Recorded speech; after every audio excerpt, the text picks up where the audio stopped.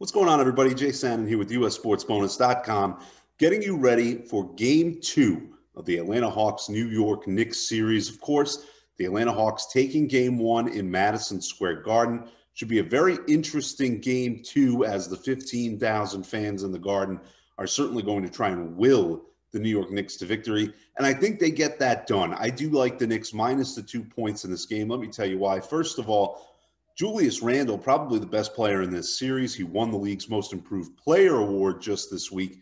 He only scored 15 points in Game 1. I think you can expect a better performance out of Randle in this game.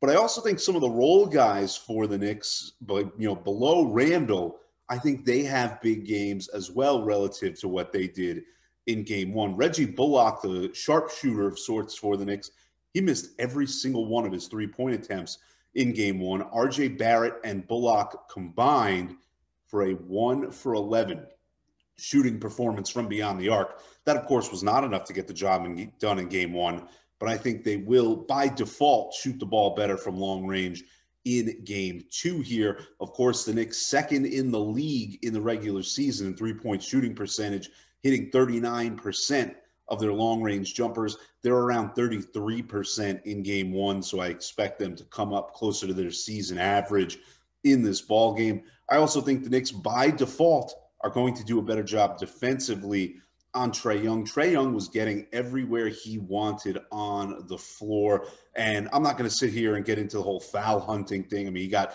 New York City Mayor Bill de Blasio alleging Trae Young of foul hunting.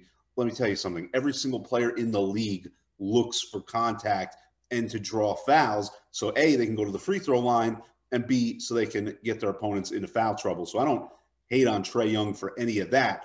But I think by default, the Knicks are going to do a better job of not letting him get where he wants with the right hand into the lane the way he did late in that game.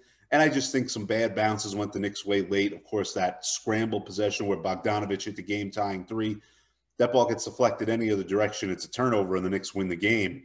I think the Knicks get the bounces tonight. The crowd helps them, and I think just by default, some better performances from the key guys in the Knicks starting lineup deliver them a win. They cover the 2 points. For more on this game, be sure to check out USSportsBonus.com. Until next time, this is Jay Sanin saying see you later. Good luck on your NBA playoff bets tonight.